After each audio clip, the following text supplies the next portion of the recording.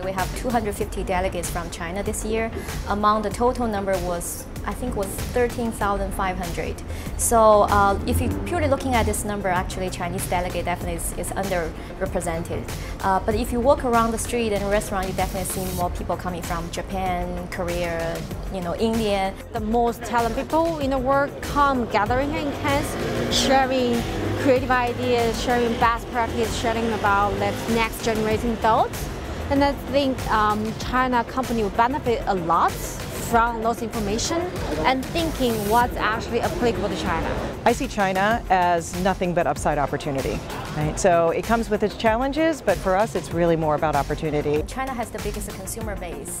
That's number one, purely from the population point of view. And then if you look at the consumption power from the dollar's point of view, it's also going up very fast in the past several years, or let's say decades.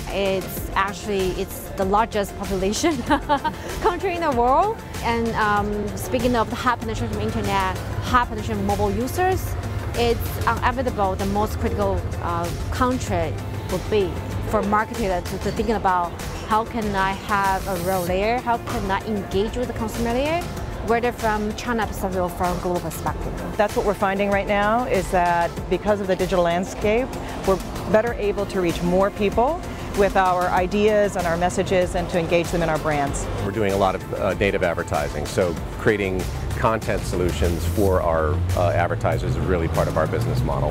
How I can leverage different data across different devices to understand what is actually the moments within that specific consumer's mind. What do they want and what do they want to buy and what are they interested in?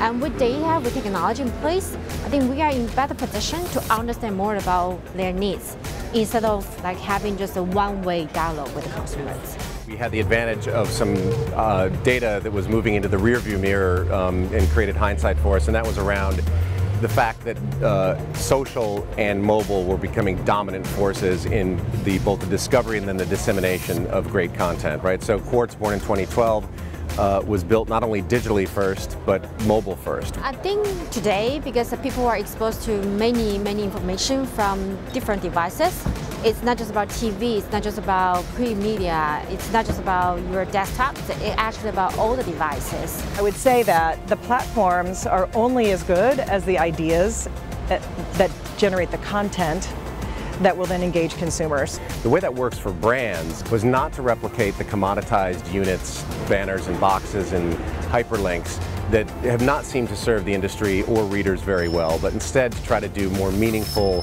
high-impact advertising. We look at big data, we look at analytical, we look at different ad technology, because we believe in the future all those will be integrated. Only you have all those things adding together, you will be able to provide a solution. I'm really clear about don't get enamored with the technology. The platforms are amazing and the reach is amazing, but if we don't provide content that is rooted in human insight and really creative, then we're not going to accomplish our goals.